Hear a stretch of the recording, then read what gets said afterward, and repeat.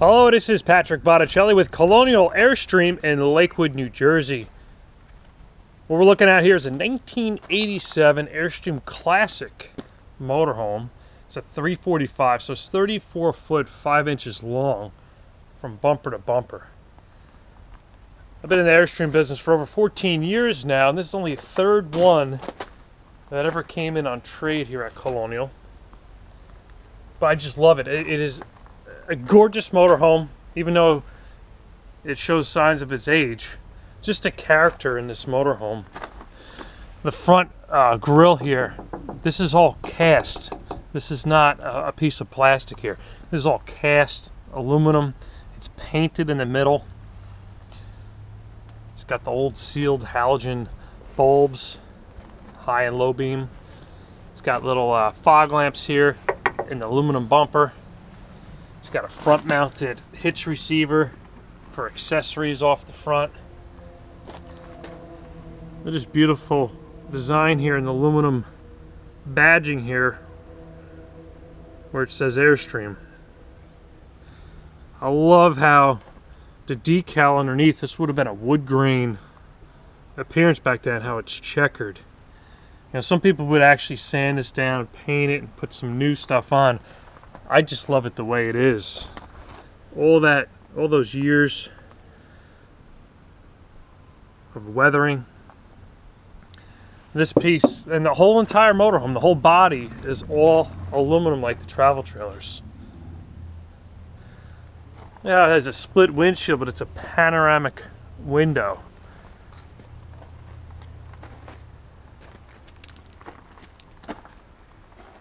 Very large windshield wipers. Love these little fins here, the vents on the side for the engine compartment. Large sliding window for the driver. It's got some air horns and a spotlight on top. Same style compartment that they use on the travel trailers. Insulated, weather sealed, lockable. Still use something just like this today.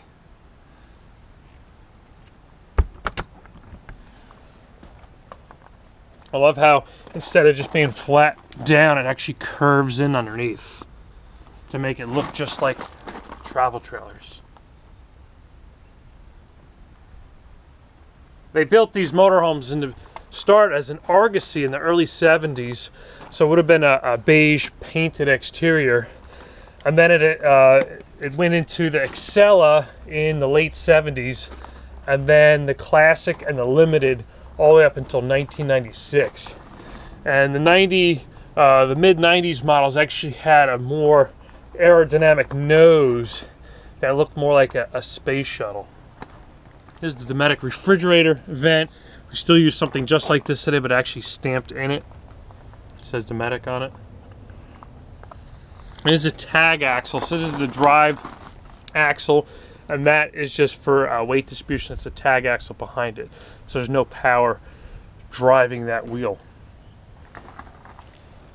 Has zip-D awnings, metal wrapped, all umbrella material. All aluminum construction on the arms, the wheels and the end. You see the material's in great shape.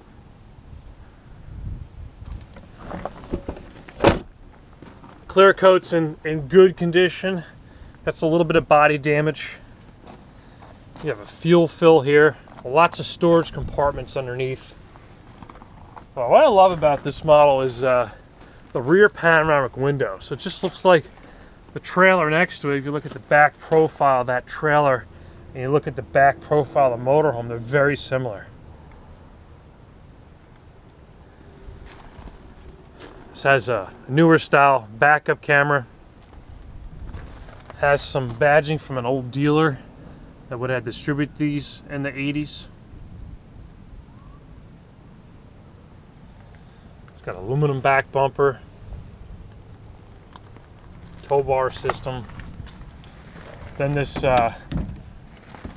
spare tire housing comes down. This is made out of fiberglass, but it integrates right into the back of the motorhome here. You can see some of the original wood grain. This back window, instead of just being the glass like they do in the new ones, actually has an aluminum edging around it.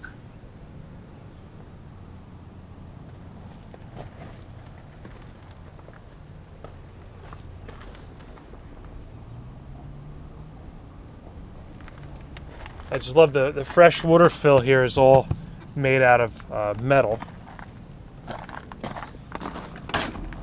Large storage compartment here. Insulated, it's weather sealed and lockable. It's all carpet lined on the inside.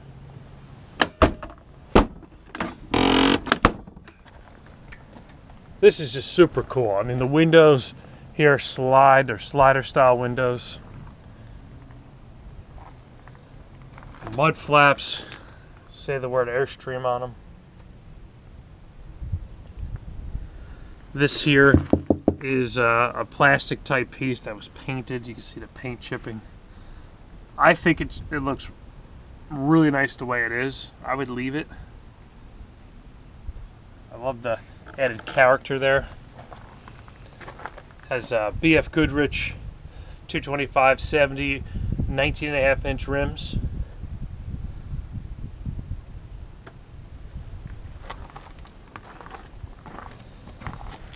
Look at where they put the outside electrical receptacle. This little compartment here. So the factory worker would have had to cut the hole here. This is mounted to the actual body itself. Just beautiful craftsmanship. Look at these heavy duty rivets down here. They're all buck rivets. A couple little gouges in the body.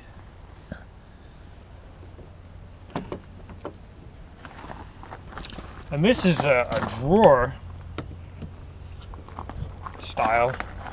If I could get it open. Check that out.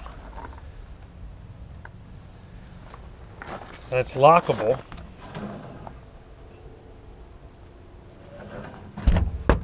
It's a heavy duty metal lid there.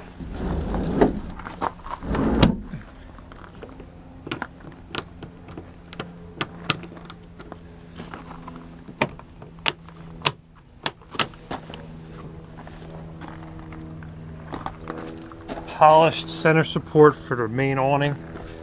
It's another zip-D awning. And then it has a heavy-duty grab handle, which had a doorbell at one point. Has a deadbolt, and then there's another added deadbolt here on the bottom.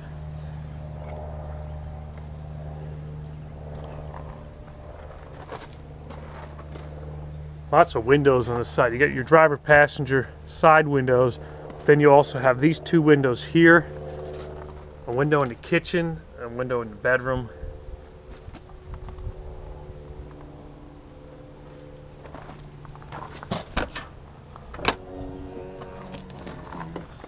They had a map of the USA with all the different states that were traveled. Power steps. Screen door. This is the same screen door that we're using on the 2016 model, so that really hasn't changed. This style and design might have changed. This might have changed. Has an integrated step well on the floor here. Older style propane leak detector. Magazine rack. Heavy duty grab handle. Have key hooks here. There's the deadbolt.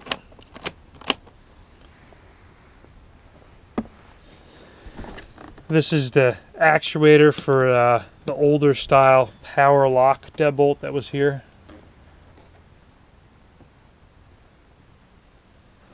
Aluminum lined interior with like a wallpaper adhesive. Speaker up above. Little reading lights over this little dinette area. So these are barrel chairs. Both of them have seat belts. This is all the original carpet as well, which is in fair condition. Little storage compartment below. And then this folds up and lifts, stores away. There's a VHS and DVD above. Must have been an older subwoofer. These are all solid cabinetry throughout, lined. There's a raised panel construction.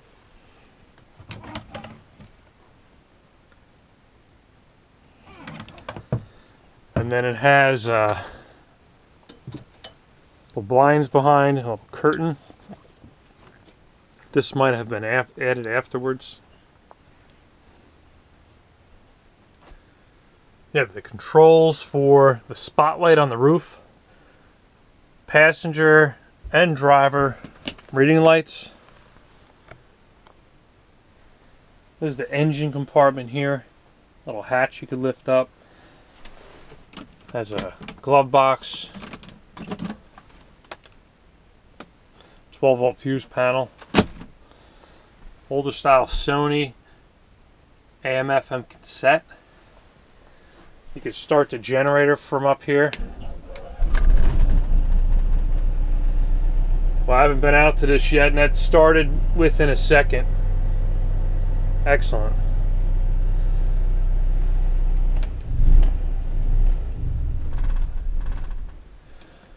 You have your map lights you could turn on and off from here, which are not currently working. Defroster, compartment lights, that deadbolt lock we looked at when we first came in, aisle lights, auxiliary heater, high and low, little Airstream steering wheel.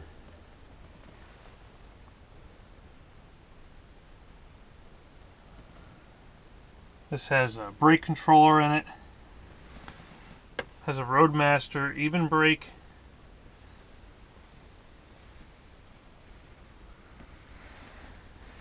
This is an MSD timing control that someone added at one point. Hydraulic power leveling jacks. Even has an ashtray, which was never used. Little map storage in the door.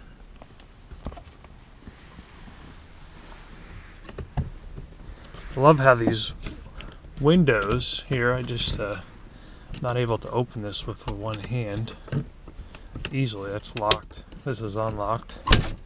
There we go.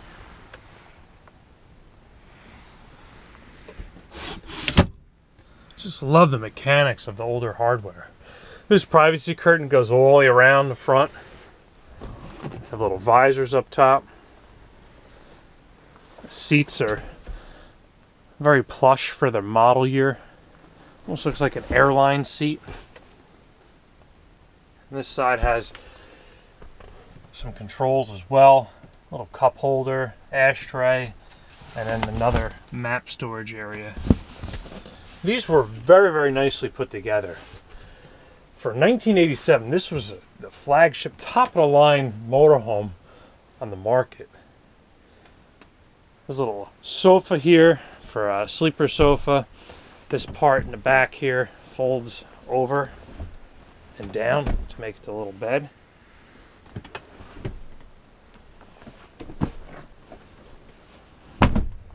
And below it, there's little storage compartments.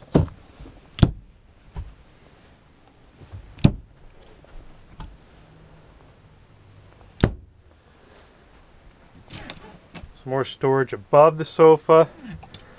Another reading light. It's an LED bulb someone upgraded to. Same blinds.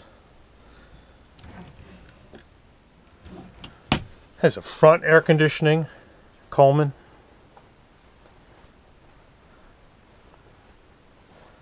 Look at these older style lights. Interesting. Have a speaker above the sofa. The dinette folds down into a bed. There's also seat belts in the dinette area. They have a voltmeter plugged into electrical outlet. Thermostat control. The mechanics of all these cabinets are just so well put together after all these years. I don't see any cracks or any separation.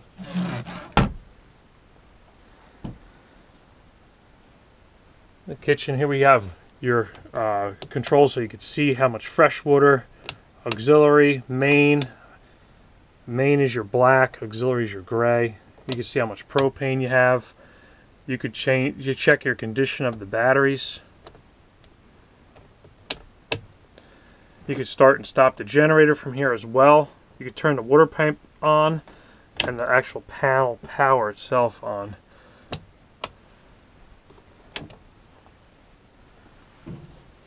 Some switches behind the wall here. This is what the blinds look like when they're down. They're wooden. Original sink covers, plywood with a laminate on top. Moen faucet with separate sprayer. Insta hot water. Actually, this might be, yeah, it's red. It should be Insta hot. You can see the outlet where that would have been plugged into in the back there to make the water hot. It's a little half-gallon reservoir there. It's an access panel to the furnace for repairs.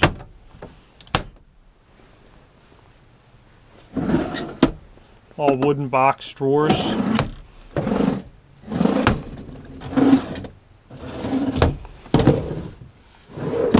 This one flips down. Another fuse panel. A large drawer underneath the cooktop. You could have probably got an oven this year as well. 4-burner cooktop. Has ventilation above that vents outside. There's a louver that should open. See it open up there.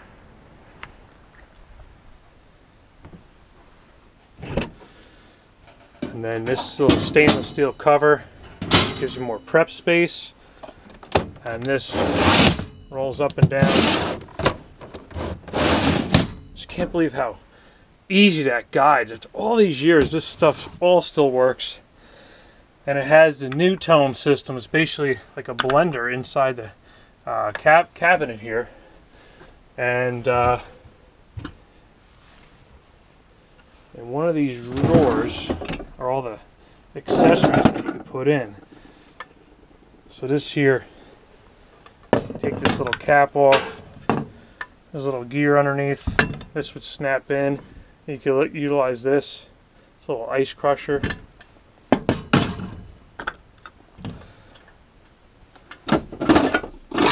All different little accessories that work with the new tone. They're all here. They've added a newer style microwave. And there is some more accessories here. Wow. This is pretty heavy duty stuff here. Little chopper. It's the blender attachment.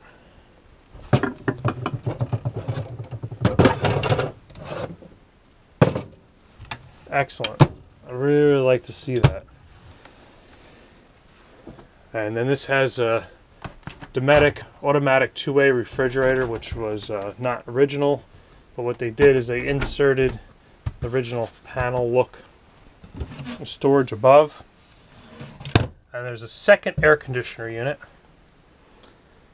And in one of these cabinets, there's a little, you could select one appliance only. So pretty much front air, rear air, microwave, food blender, or trash compactor. So this would have had a trash compactor, I guess, as an option at one point. Definitely not in here today. But you just spin the dial and pick which appliance you would like to turn on. Pretty cool stuff. Little fantastic fan with rain sensor, variable speed control, thermostat control, open close lid, and you can have the fan suck air in or push out or on neutral. You can manually operate it from here. This is a fantastic vent that you would see in the 2000s models. Today it's a little bit different on the newer Airstream trailers. Second air conditioner in the hallway.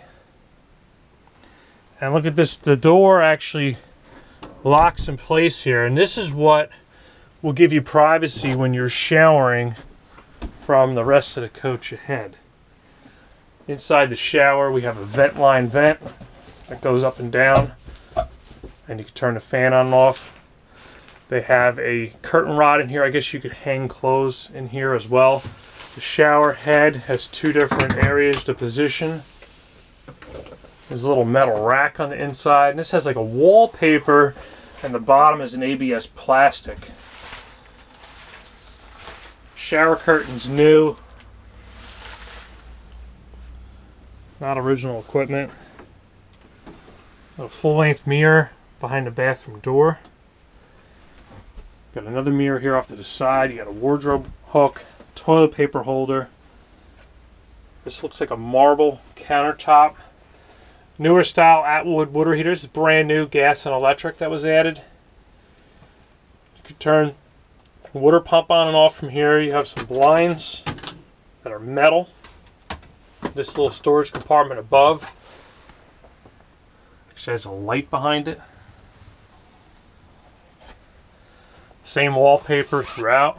Another vent line vent. This handle's broken. Lights here.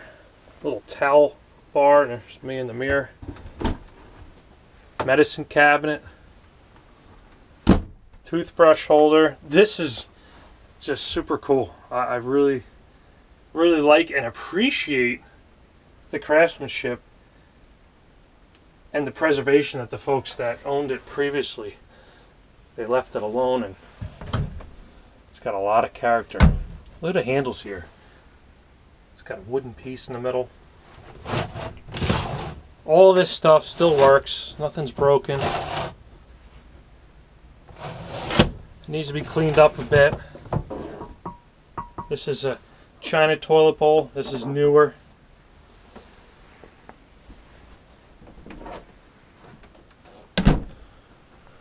And then this is gapped here, so when you have the air conditioning on, it actually flows cool air back into the bedroom area. But there is a privacy shade.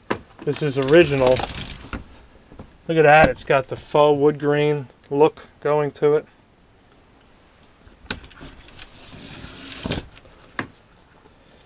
This motorhome is powered by the Chevy 454 7.4 liter V8 big block engine. It's on a Chevy chassis. Plenty of power. Little rear wardrobe. At one point this was sold by Holiday RV Superstores, and this was a list of items they wanted you to know about. Have some bedding inside this cabinet. Cedar lined. Light on the inside. Wardrobe rod.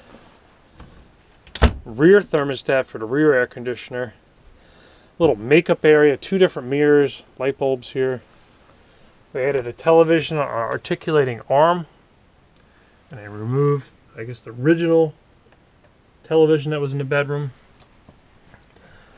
Thin line light. Looks like this is a newer style retrofit. Unfortunately, they had to use tape to keep the lens on. You have some wardrobe storage. And then another wardrobe here. Cedar lined.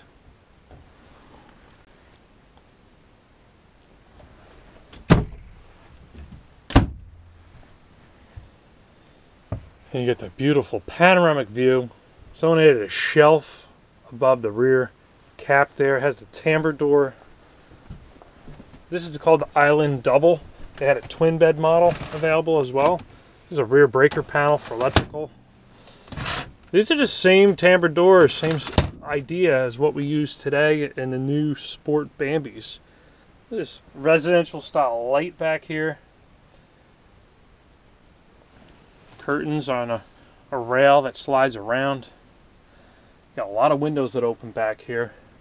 Look at the valances. Instead of fabric, they're actually made out of solid wood. Little rack here over the side of the bed. It's got a headboard that separates your head from the curtain area. Rear furnace.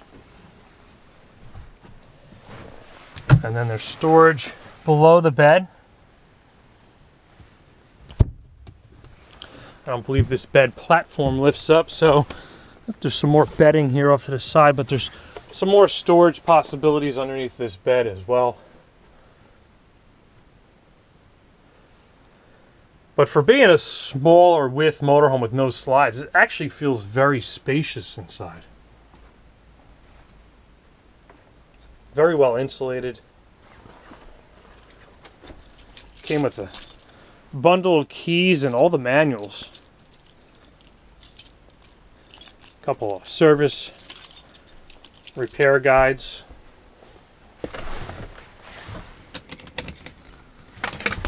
Got a pump gas pedal on these older models.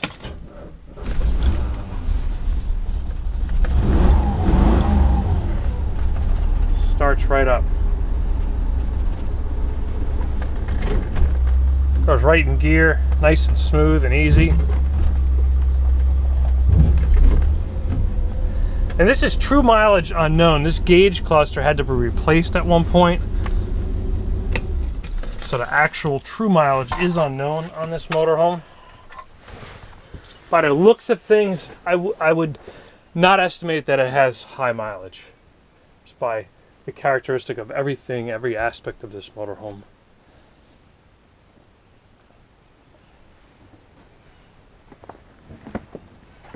It's a gorgeous day here in New Jersey. It's mid-October. That's 65 degrees, sunny. There's another dealer that sold this motorhome at one point, and this is a Florida inspection sticker. It's probably original from when it was originally sold. There's some more compartments here. These are all locked.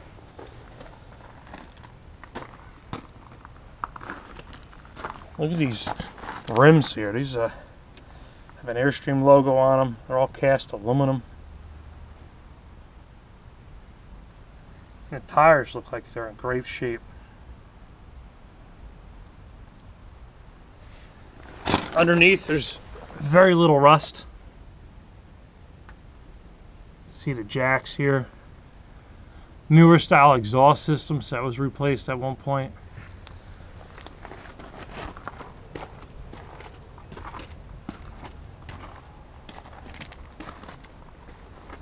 Just waiting to run it through the shop. I haven't priced this yet. Just want to make sure it's safe. Well, I hope you enjoyed the video. This is Patrick with Colonial Airstream in Lakewood, New Jersey. Our website is www.colonialairstream.com, and our telephone number is 1-800-265-9019. Please like this video, comment, share, subscribe. I'd love it. I'll see you soon.